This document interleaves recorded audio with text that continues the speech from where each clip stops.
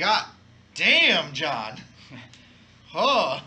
All right. Chills, like literal chills coming from here. Yep. Hi, I'm Kien Ybanez. And I am John Dean. We are live from the Brojo, here to talk about a certain game. Gamey game. A gamey game. That smells kind of gamey. Yeah, it's a little, maybe. Yeah. It's a cold-hearted game with fire at the same time. It ain't none of your baseball, football, or hockey shit. No. We are talking about some Game of Thrones. Yeah, we are. Good God. We were just watching the preview trailer. Yep, for season 7, which airs tonight. And so we are recording today. So we're doing a little bit of a season 6 recap, and Yep. then we're gonna talk about some of our predictions, expectations, a little bit of hopes and dreams. Yeah. Probably gonna die. I do ship to certain people. John thinks it's weird.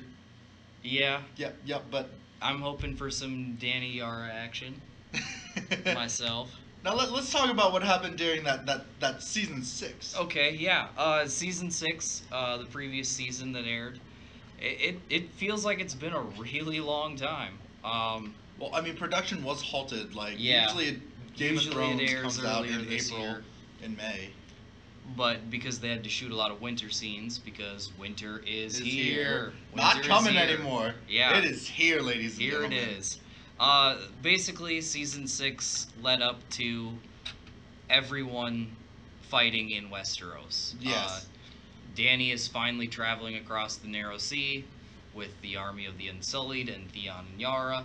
And the Tyrion and Varys and all of the those guys. Dothrakis. Yep, She's got the Dothrakis. They've got everything. Yeah, and Jon is king in the north. With now. the wildlings. With the wildlings, yep. And the Stark houses. Yes, all banding together. And Cersei sits on the Iron Throne. After fucking up all of her enemies all of in the High one Sparrow, area. The Tyrells. The Tyrells aren't gone, though. We saw again at the end of season 6. They are aligning with Dany. Yeah, well, questionably, because the Dorne and the Tyrells are forming an alliance, but which Varys, seems to be right. being led or arranged by Varys. So that gives the implication that they'll probably be joining with Dany. Oh yeah. That, I mean, season 6 just all the hype was real. Yeah, all and we finally season. found out that R and L does equal J. Yes. So. Yes. Jon is a Targaryen. Dany's cousin, confirmed. Yes, confirmed. So, I mean, we should just get into the major battles that led to that were leading to season 6. Battle of the Bastards is by far one of the best parts of the entire series. And it leads up to what happens. You Yep. know what I mean? Like, but before that, Jon Snow, our beloved Jon Snow in season 6, 5, was killed and then later in cold blood yep. by the Night's Watch themselves. Yeah. And they cock tease you the first episode with Jon Snow's body. They do. They're like, we're gonna resurrect him. Yeah, but then at the end of that episode, you just see Melisandre's saggy titties, and you're just like, oh, you sneaky devils, you. Yeah. You sneaky devils. It wasn't until episode 2 that they revived my boy Jon Snow. Yep. And Jon Snow is no longer. He knows something.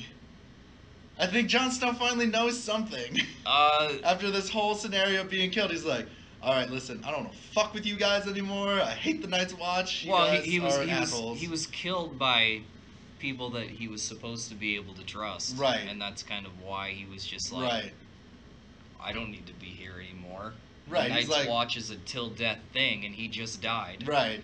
I mean, he got out of a technicality. That's a pretty baller move.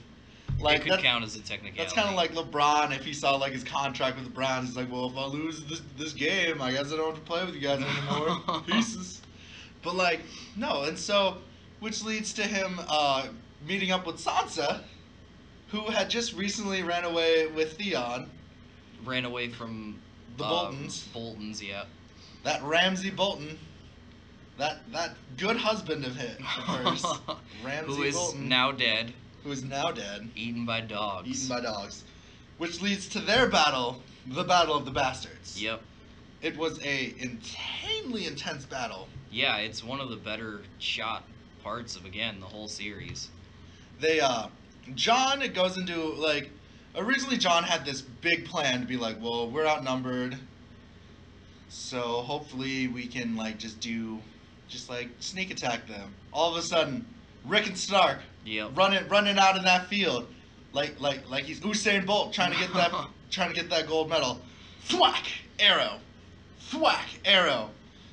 Jon Snow ain't having that shit. Jon runs. He's like, I'm gonna kill you. And like just when Jon's like, oh fuck, the Knights of the Vale just come and just.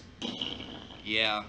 Right when they're to the point where they're gonna lose, Littlefinger comes back with the veil, like wins he's the battle for him, basically. He's like, I got you, fam, for now. That Littlefinger. And that's where I'm kind of looking forward to season 7 is what's Littlefinger gonna do? Right. Actually, the two most interesting characters for me are Littlefinger and Varys. Yeah, they seem like they're almost kind of the ones. They're the ones manipulating all these events because Varys is basically the only thing bringing people into Daenerys's army. Yeah, exactly. And Littlefinger has been plotting from behind the shadows since season 1 with the death of Jon Arryn. Right, and if you look, then let's go to our girl, Dany, because those are the two teams that I'm rooting for. Is Team Jon Snow and then Team Daenerys Targaryen. If either of those two guys win this war, I'm fine with. So let's go to what Daenerys been doing. So, at the end of season 5, she is flown away by Drogon to the Dothraki Sea, where at first she finds out that she was supposed to go here all along after Khal Drogo died. Yep. And then she's like, no, I'm not having none of this. Kills all of the main calls. And then gets everyone to follow her. Yep. Yeah, and I'm like, she is another one of those. Like, her and Jon Snow are very mirror image to one another. Of like when they started out younger. Like Daenerys obviously started out as a leader more than Jon Snow did.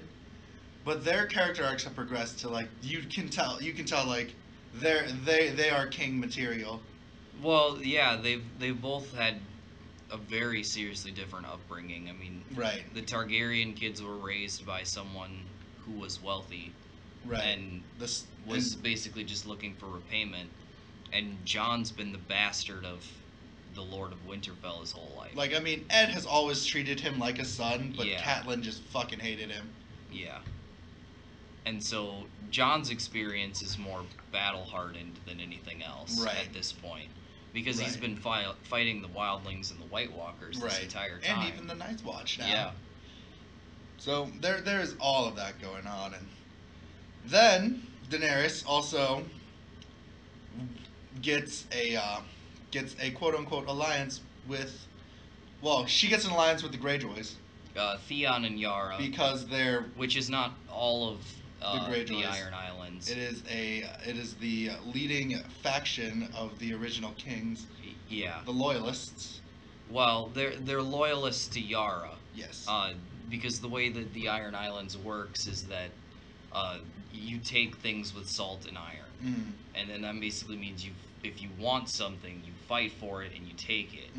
You don't buy it, you don't ask for it, you just take it. Grab it. And so that's kind of how their crown works as well. But some people think that Yara is better suited to lead than Euron is. Euron is, and that Euron, he's a crazy man. He killed Balon Greyjoy's brother. Yep. Yeah. God.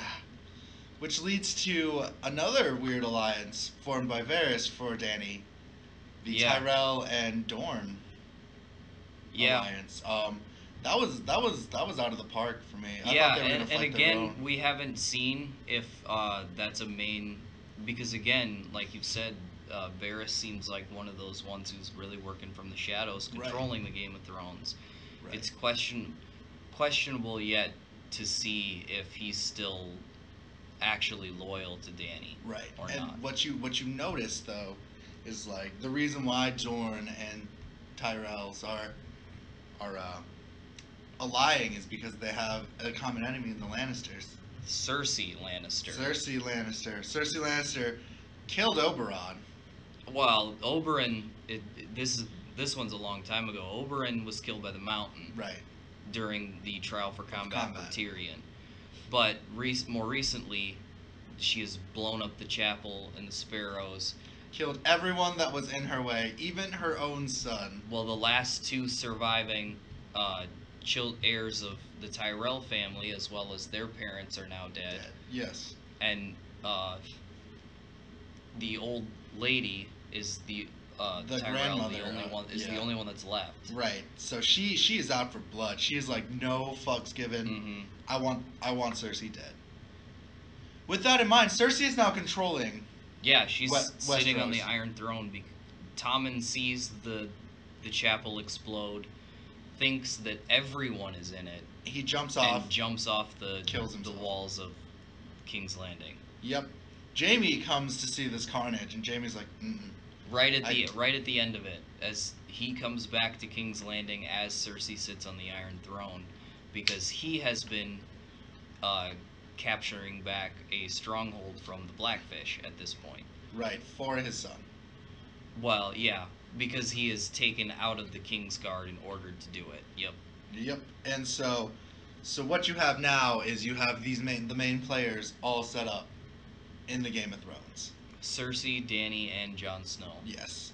And as all of this is going on, beyond the wall, the White Walkers are building an even more massive army. And Bran is the new Three-Eyed Raven, yep. who is supposed to try to bring balance. Yeah, Bran has found out a lot these past couple seasons. Right, he has viewers. Yeah, he has powers to go into living creatures. And at this point, he's the only one that really knows the storyline that's going on in the background, the R&L equals J, and everything that has happened. The children of the forest have created the White Walkers, right. And so the White Walkers, they want everyone to die. Yeah, well, the White King is building an army of the dead, and if he can kill everybody, then he's got control of everyone.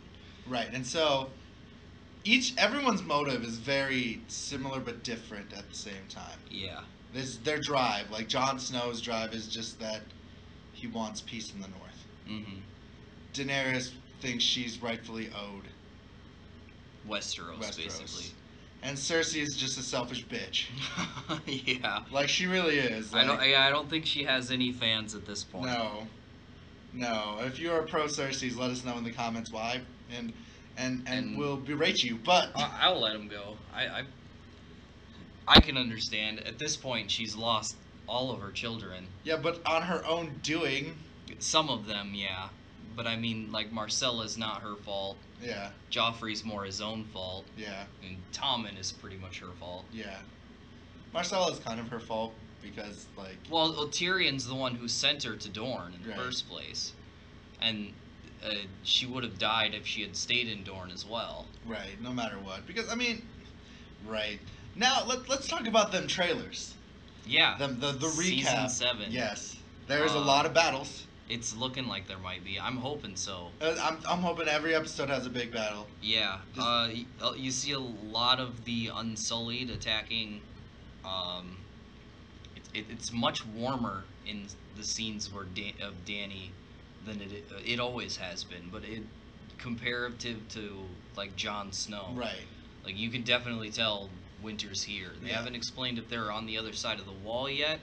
But it's a really snowy, cold environment, and you had a thought about Daenerys' new throne and where they're actually at. Well, it looks like it's made out of stone, obviously, but from the look in the trailers, it looks like that table that you see Tyrion's hand tip over the little Lannister marker at is the table that Stannis Baratheon has been at.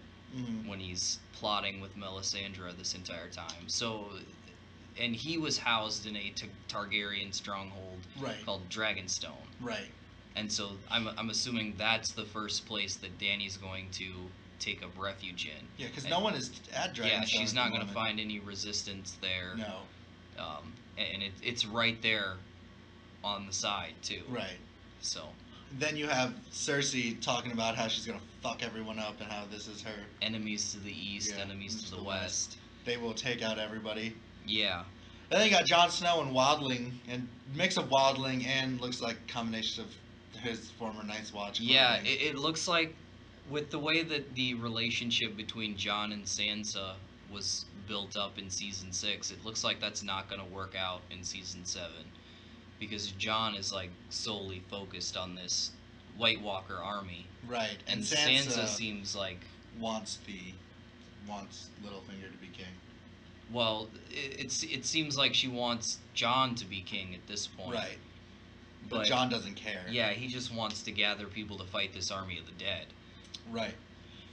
And she's all concerned with taking back Winterfell and taking Cersei down so that they don't have anyone left to harm more Starks. Yes. Because at this point, the only Starks that they know are alive are Sansa and Jon. Right. As Arya in this is traveling to find the rest of her siblings. Yep, and she has recently killed Walder Frey and 2 of his sons. Yep.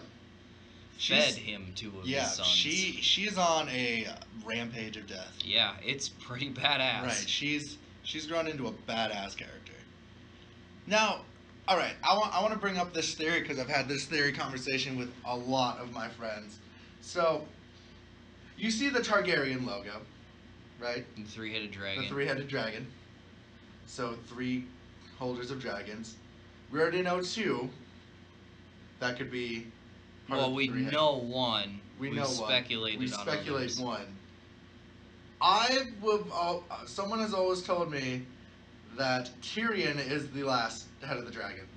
He is a bastard son. There's a lot of evidence that points to it because, there's previous lines from Tywin that kind of sound like Tyrion's not really his kid. Right. And everybody knows that his wife had a relationship with a Targaryen. Yes.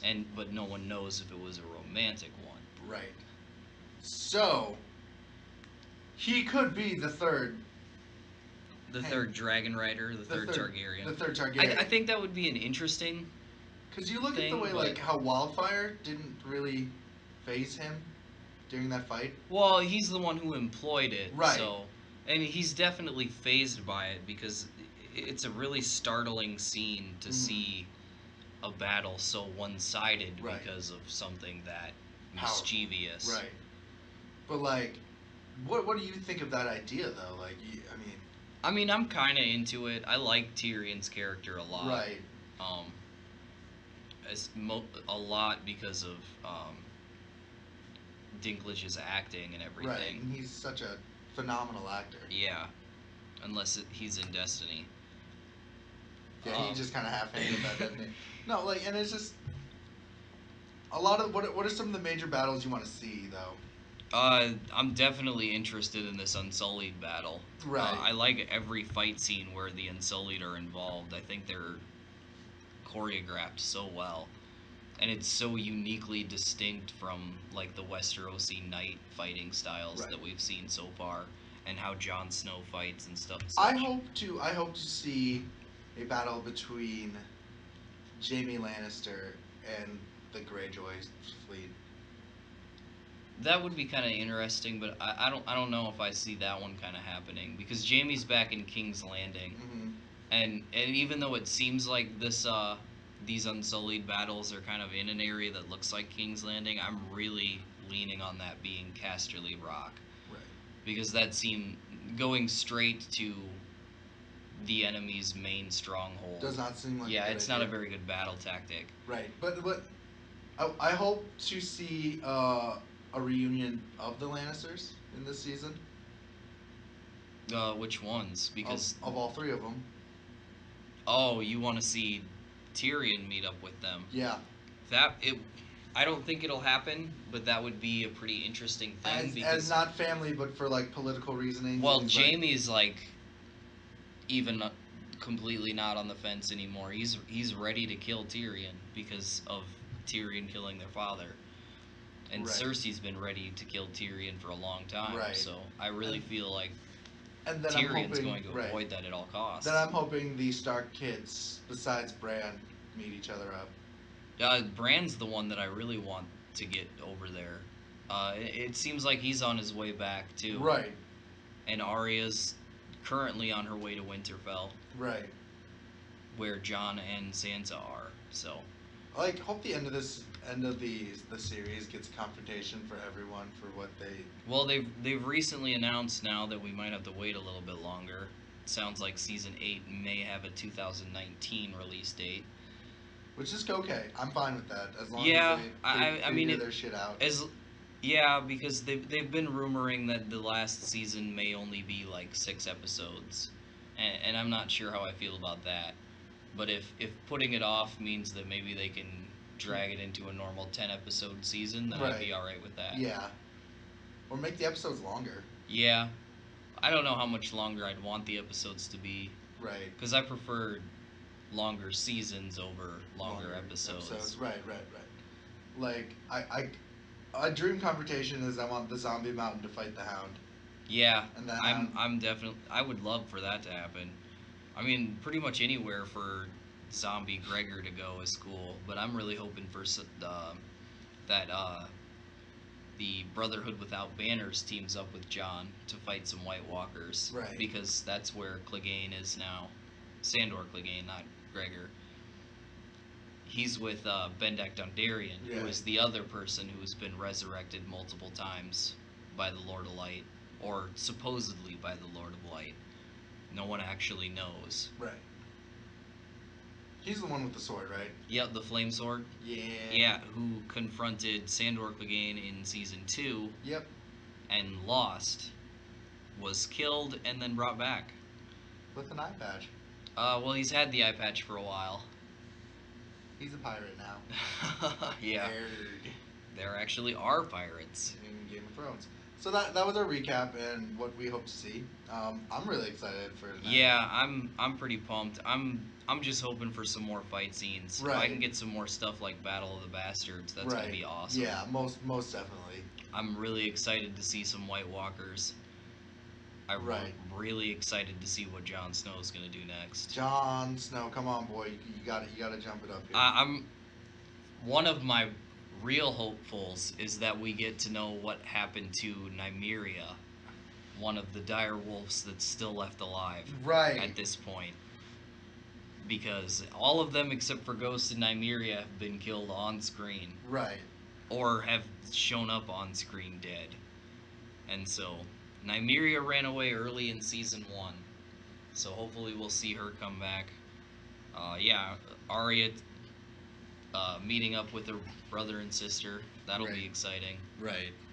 And I'm hoping that Bran is fully understanding of his third eye. Well, of his visions that he's already had. Right.